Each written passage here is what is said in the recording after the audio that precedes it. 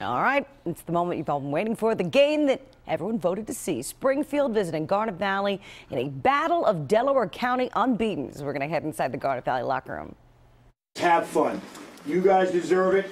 You've earned the right to be in this position right now. You're going to go out there and play a football game that you deserve to go out and have fun.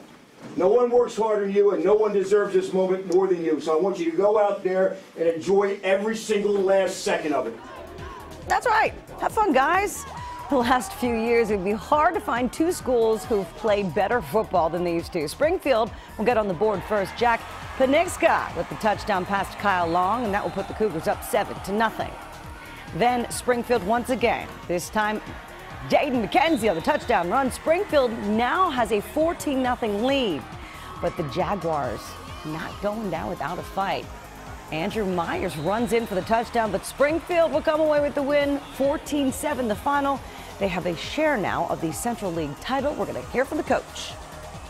We had some of our mistakes, but I thought we played with effort. We tried to make this like a slow-down game, and we just tried to get them to do things that they couldn't do. And to our credit, our kids fought hard for 4 quarters, and they didn't give up. Yes, a great game by two of the best teams in the area.